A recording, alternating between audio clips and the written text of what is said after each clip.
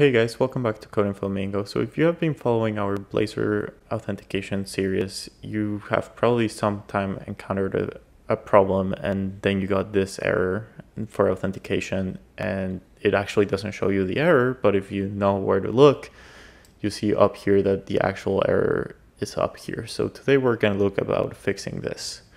And by the way, if you haven't checked out my series, I'm going to link it down below. And as always, all the code is linked down below, so make sure to check out the description.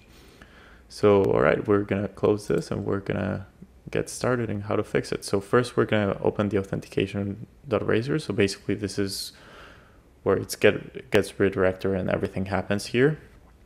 And we're gonna copy some code and then I'm gonna go over what it does.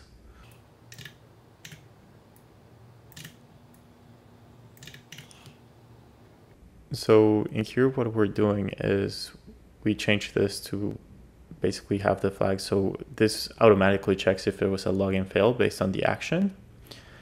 And then we get the error from the URL where it says message, and we put it in our error message string up here. And then we're just gonna say there's an error and all that stuff. So in here, we have to install this. So let's see if it recommends installing. No, so we're gonna go to the NuGet packages here in our client application, and we're gonna install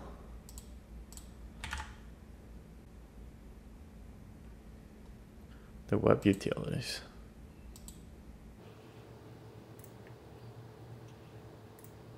And while that installs, I'm just gonna go over this. So like there's a login fail, but there's other ones you can use. So like there's the callback, which is a normal, so that's when like the user is completing the login.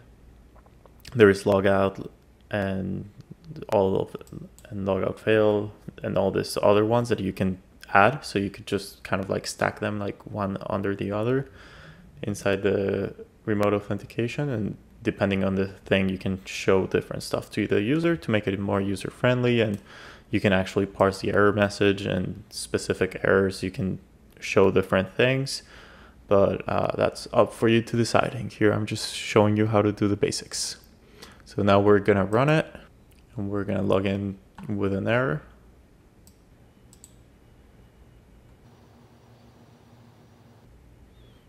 So now we can see that it's actually displaying the error for the user. So thank you for watching, and I'll see you in the next one.